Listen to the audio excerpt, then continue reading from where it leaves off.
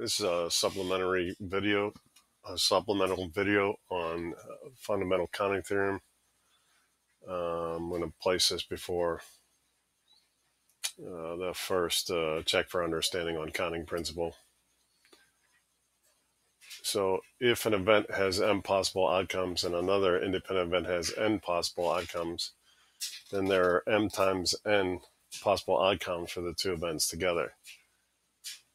This can be extended to more than two events. So if three events can occur m, n, and p ways, then the number of ways all three events can occur is m times n times p. For examples, for a college interview, Robert has to choose what to wear from the following: 4 slacks, 3 shirts, 2 shoes, and 5 ties. That should say 2 pair of shoes, not just 2 shoes. So how many possible outfits does he have to choose from? Well, I'm just going to multiply these together here. So 4 times 3 times 2 pair of shoes times 5 ties. And this would be 12 times 10. So it equals 120.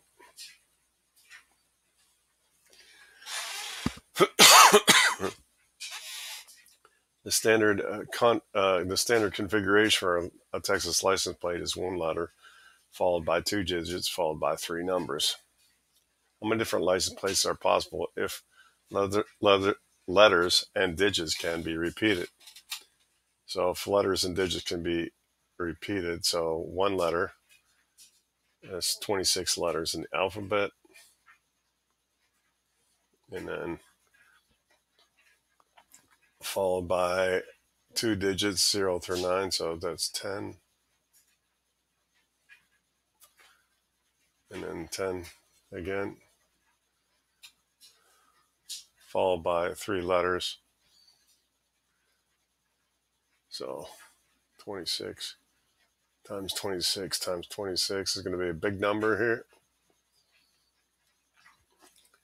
So you're going to take your calculator and do 26 to the 4th times 100. So going to the Desmos calculator. Let me clear these off here. I need to clear them all, but so let's take some of these off here.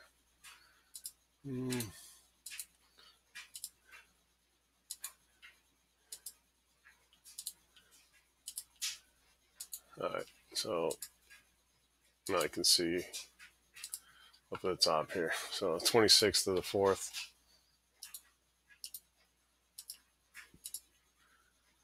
times 100.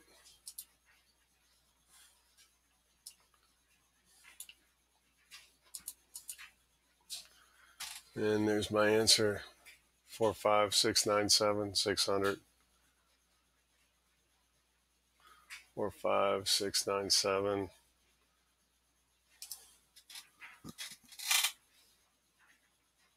45697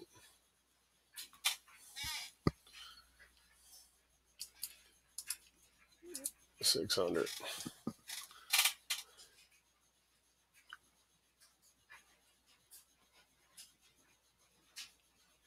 So if the letters and digits cannot be repeated, then you have 26 letters in the first position, then 10. And then since you can't repeat a number, there'd only be 9 numbers available, and then 25 letters, 24, and then 23. So a lot less possibilities if he can't repeat things. So So 26 times 10 times 9 times 25 times 24 times 23. So 1, 2, 3, 4, 5, 6. 1, 2, 3, 4, 5, 6. All right. 1, 2, 3, 4, 5, 6. All right, so that answer, 32,292,000. So 32 million.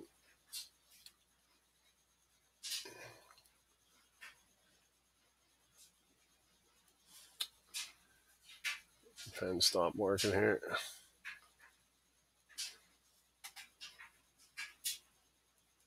32,292,000.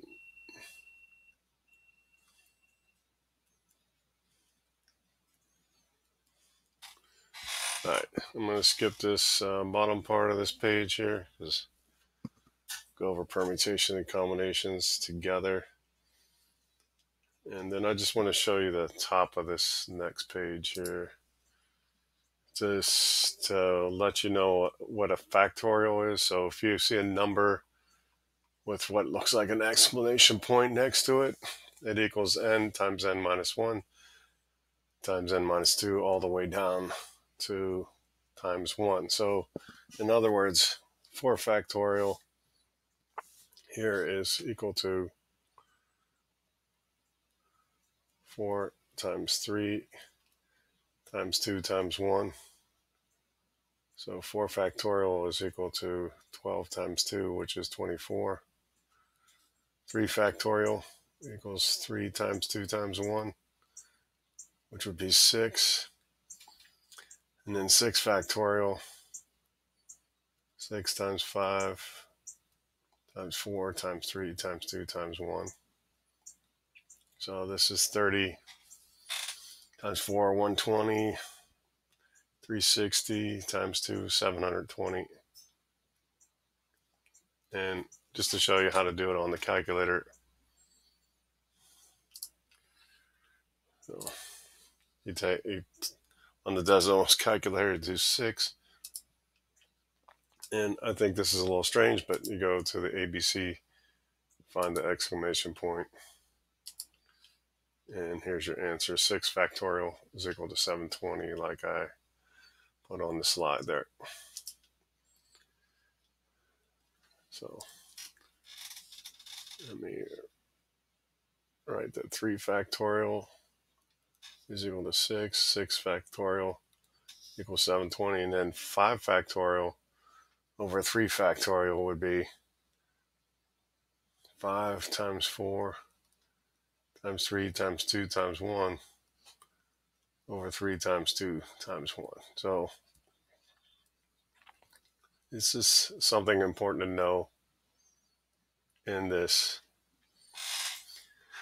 part of the unit or this week's work, because you need to use factorial. So this would equal 20 here. And also, once again, going to the calculator. If I go to the calculator, then I could actually put this 5 factorial divided by 3 factorial on the calculator. So here's the calculator again, 5, and then factorial. And then going back to the divide, and then 3 factorial. And here's my answer, 20.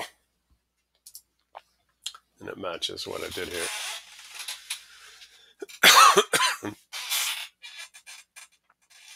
All right, and then one more page on counting principle. Let's go to page 17 here. So I'll use the fundamental counting principle to determine the number of possible outcomes. So 19 to 26 here. Number 19. The spinner can land on either red or blue. You spin 5 times and then roll a 6-sided dice. So you have 2 times 2 times 2, and then 6-sided dice has 6 outcomes.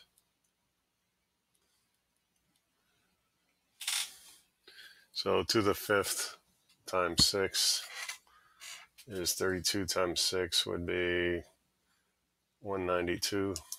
Let me just show that on the calculator. So 2 to the 6th, and then times 6.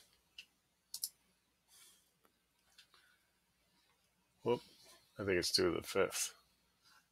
Let me make sure, because 2 to the 5th times 6. There should be a 5 here. There, 192. Like I said before, get the right exponent in there. 2 to the 5th times 6 is 192.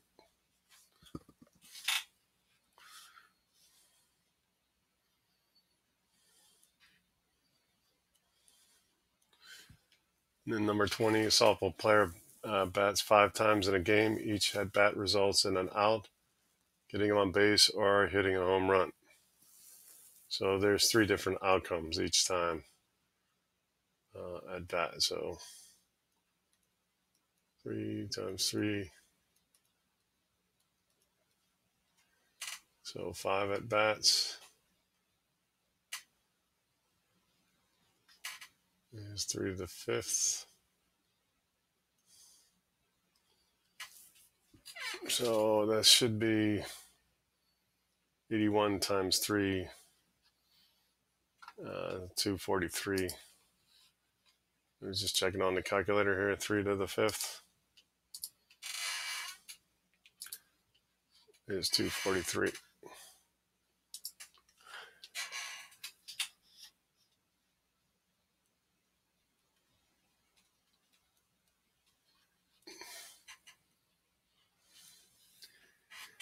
A bag contains tickets numbered 0 to 9. One at a time, you pick 4 tickets without returning the tickets to the bag. So to create a password, you write down each number in the order pick. So the first time you draw from the bag, there's 10 numbers, and then 9 numbers, then 8, then 7. So it's 10 times 9 times 8 times 7, which is 90 times 56. So 90 times 56, 5,040.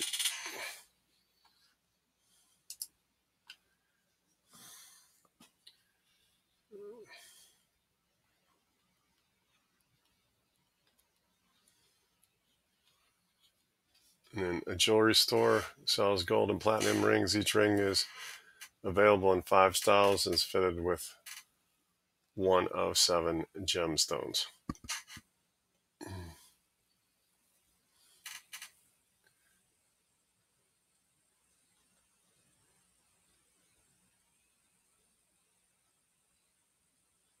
So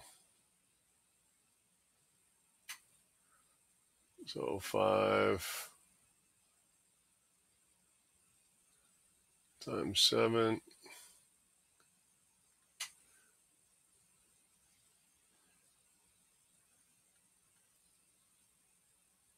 Oops.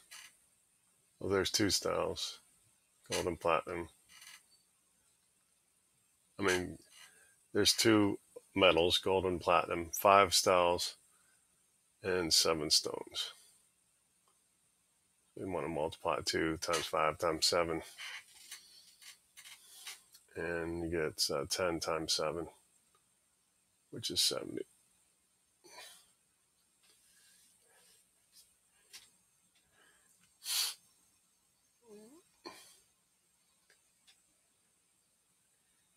The chess club must decide when and where to meet for practice. The possible days are Tuesday, Wednesday, or Thursday, so that's 3 days.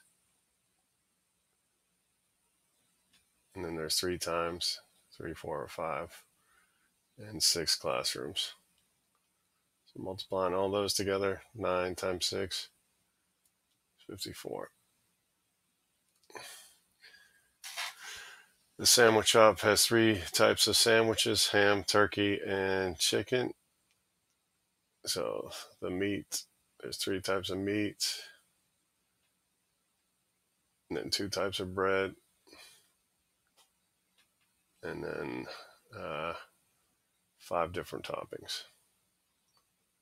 So multiply those together. 3 times 2 is 6, times 5 is 30.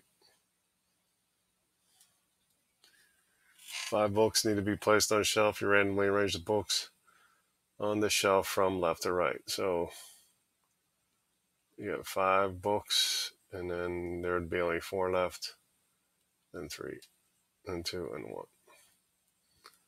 So 20 times 6 is 120. Padlock combination is 5 digits long. So if the numbers can be repeated,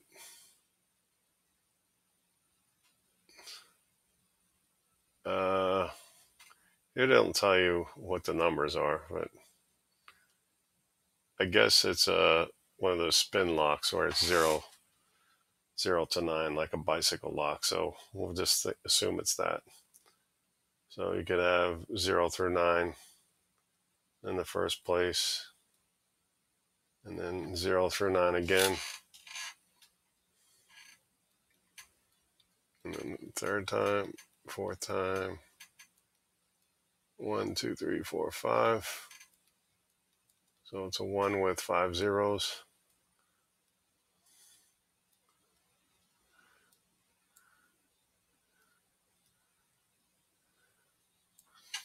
And you get 100,000. So that's some examples of counting principle. I'll insert this before a week 5 check for understanding part 1. So week 5 part 1 check for understanding is about the counting principle.